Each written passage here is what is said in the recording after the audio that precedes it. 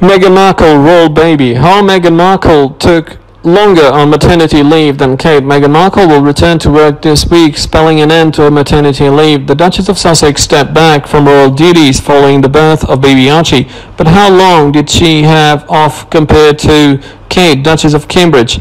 Meghan Markle, 38, took a break from royal duties to take care for her newborn son following baby Archie Harrison's birth on May 6th.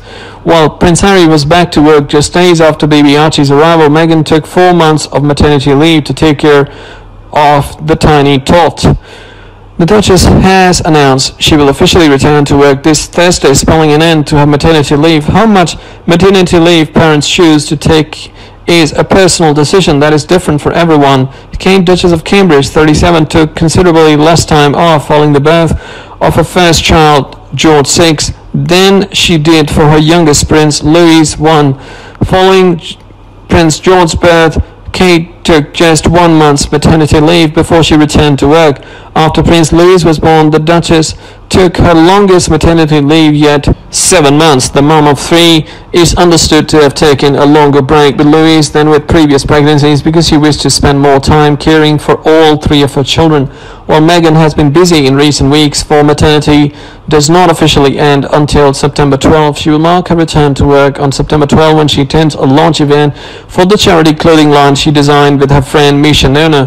While the fashion line launch will be her first official work event since Archie's birth, Meghan has had a very busy few weeks. She joined Prince Harry at the Queen's official birthday celebrations, tripping the colour in June, and attended the Lion King premiere in London on July 14. The Duchess also had a huge hand in September's issue of British Vogue, which she guest edited. While most of the work towards the magazine took place before Archie was born, you can imagine some final touches would have been made when Meghan was already a mom.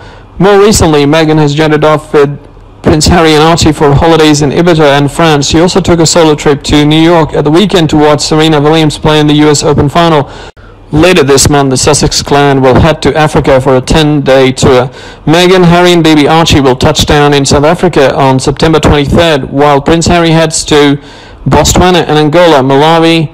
Meghan will carry out several royal visits in South Africa. They will reunite in Johannesburg for final days of the tour before heading back to Britain.